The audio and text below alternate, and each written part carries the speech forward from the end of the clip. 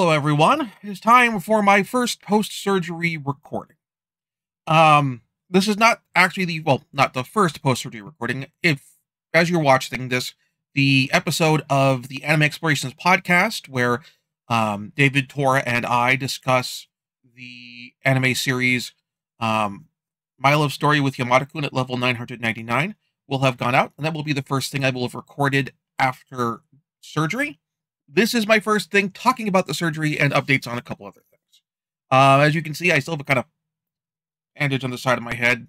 We'll get into that in a minute. But in the meantime, first a quick update on the Polymega situation.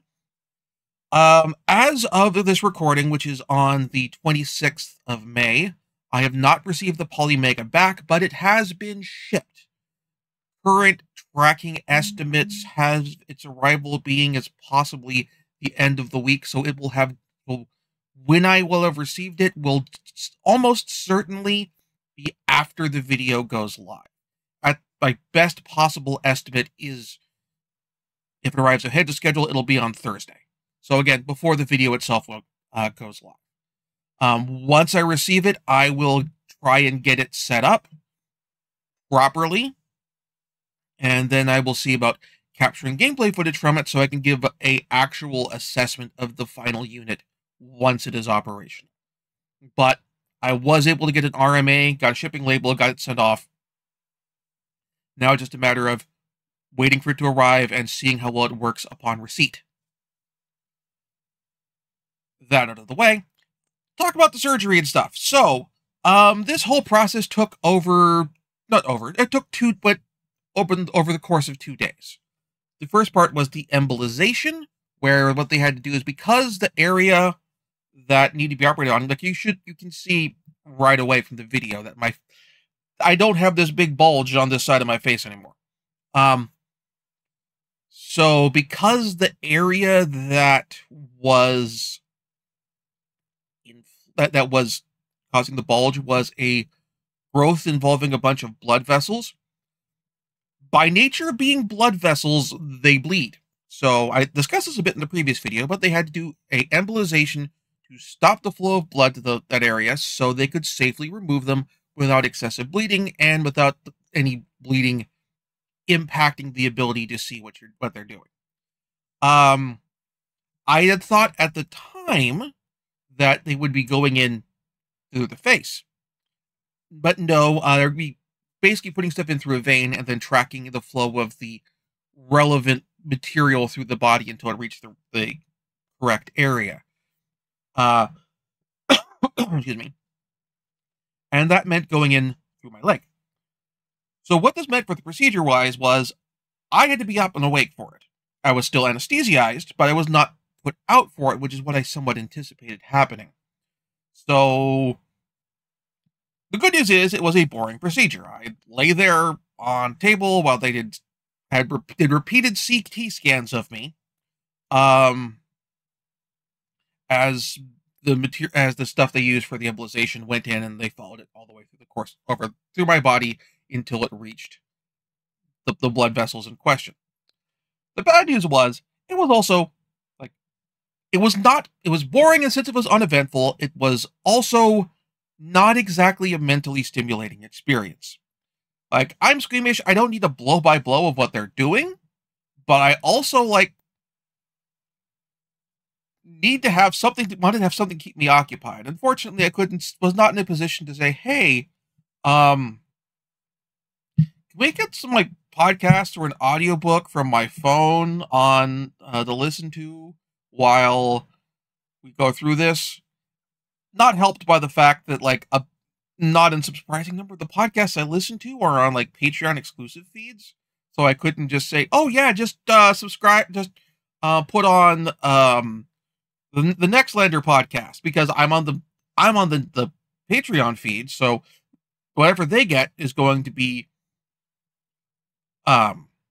is going to have, if they just do the public feed, it's going to have ads, and I doubt they'd be like, oh yeah, you can pair your phone to our Bluetooth or whatever. I figured that wasn't unlikely to happen. So instead, we had classic rock playing, which is okay. I listened to a lot of classic rock in my childhood, but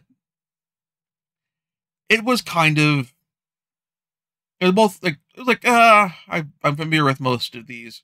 It was somewhat amusing that like the starting song and the ending song for whatever playlist or station they had while they were listening to it, while they're doing this, like we started with John Cooper Mellencamp and ended with John Mellencamp, and I was like, okay, it's a amusing curiosity only in the sense of, um,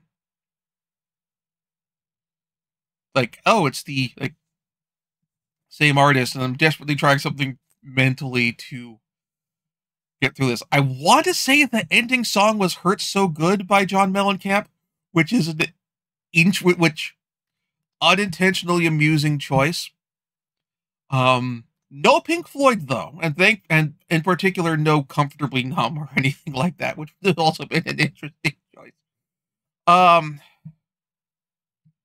so you got through that first day. The main side effects of this, as far as how I experienced them, was because they went in through the leg. My leg was very stiff for the rest of the day, and I had to walk with a cane for like that day and the day after. By like late Saturday, Sunday, I was more or less able to walk unaided. Then there was the procedure itself. Um, quick note for the embolization that happened on OHSU up at the hill, and I was feeling decent enough after the procedure that I was able to eat something.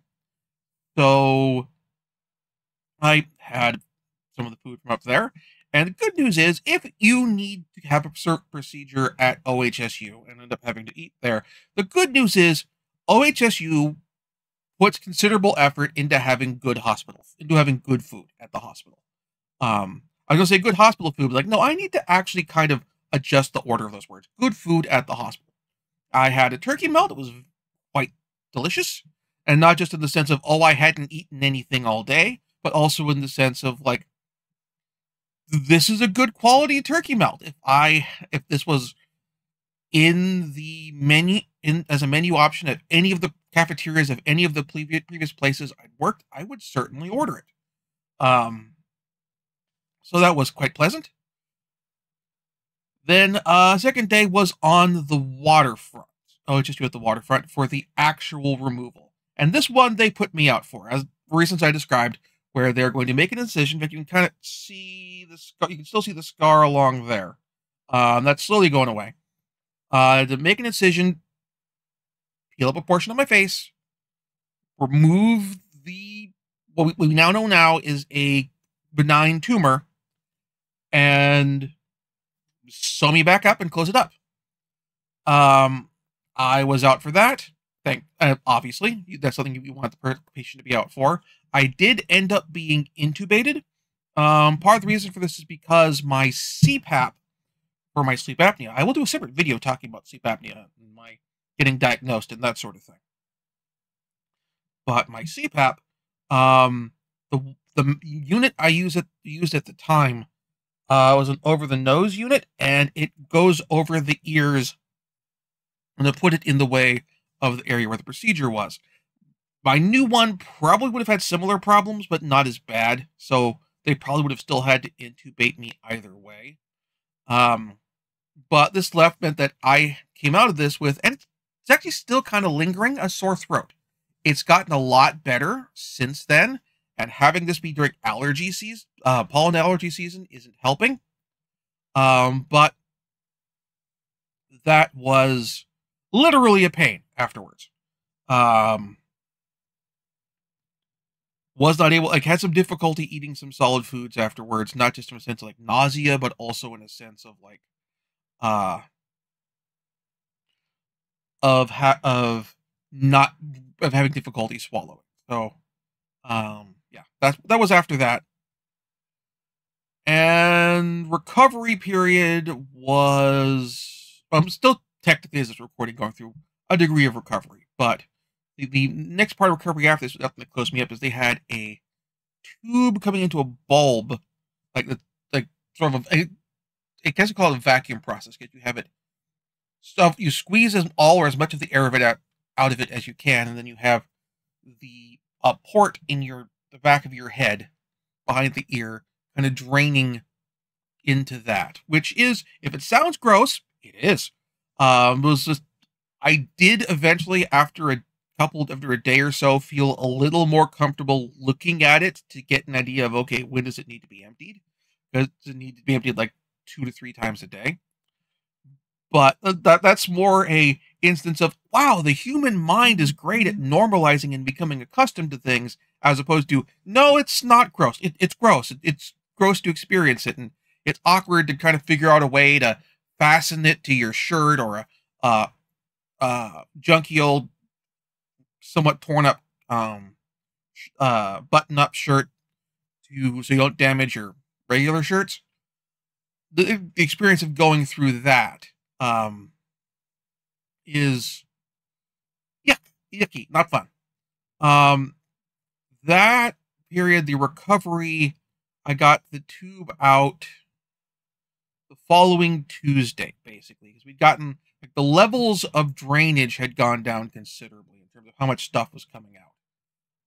That said, as you can tell from the bandage back there, there's like still stuff draining out of it, basically more or less for another week. And we kind of figured out a situation of putting a piece of gauze to to by where the port was, and taping that, as you can see, to the side of my head. Is it elegant? No. Does it work? Yes. Have I gone, like, and it was worked out well enough that by Wednesday, no, not Wednesday, but like by Saturday. By Saturday, I felt well enough, and the amount of stuff oozing out was low enough that I felt like I could go out and, like, drive out and pick up comics, or my comics from the comic shop, or go to the grocery store and get a new toothbrush because I needed a new toothbrush, that sort of thing.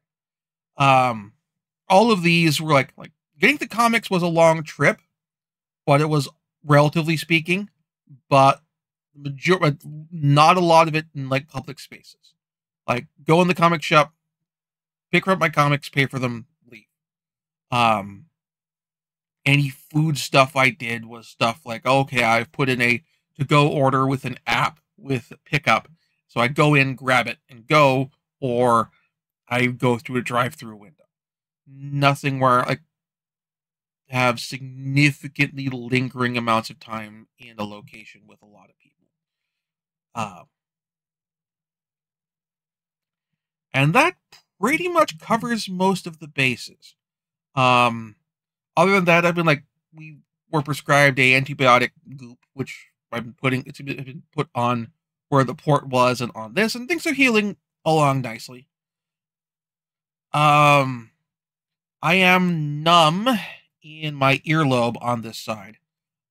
Feeling in that earlobe may never return.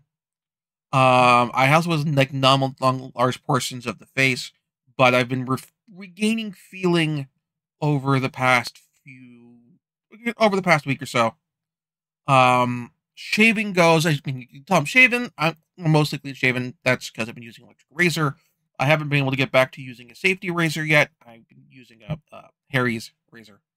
I'm hoping that by the time I'm returning to work, I'm able to use a regular razor again, because that gets a nice cleaner shave, which kind of looks and feels better in the workplace. Other than that, I've been hanging out at home and getting the bandage changed and watching anime and playing video games and that sort of thing. Some of the stuff I've been able to play has been covered on blog posts on the blog, and other stuff will be, like, for example, I finished watching Nadia and the Secret of Blue Water, and along with keeping up with current anime and watching movies and that sort of thing. And that's what you should be doing when you're recovering from surgery. You should be taking it easy and letting your body heal. But all of this said, I am glad that the two sides of my face are generally together. The little bulge, there had been, like, a sort of, on this side of my face had caved in a bit. Not caved in is the wrong term, but, like, it kind of sunken in because there hadn't been the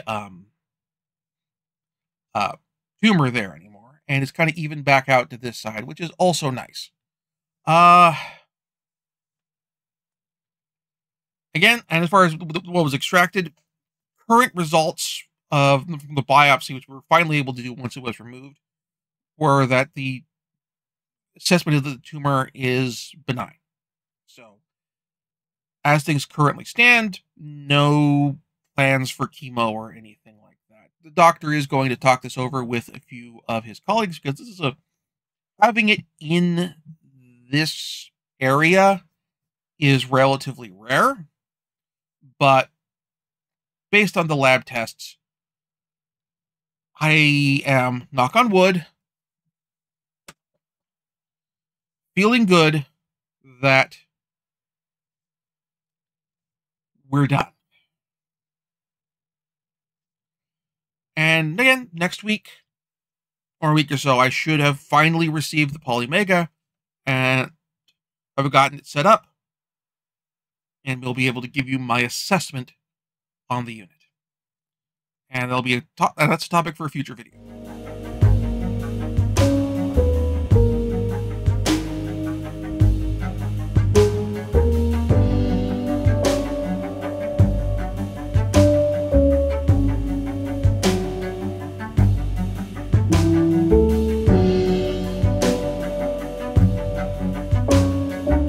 Thank you very much for watching. If you enjoyed the show, please like and subscribe. And also consider backing my Patreon. Patreon backers get episodes up to 1 week early of this show and any future Let's Plays. Also, please consider backing my Ko-fi. Tossing me a few bucks also helps support the show, and it's not a monthly obligation or anything like that.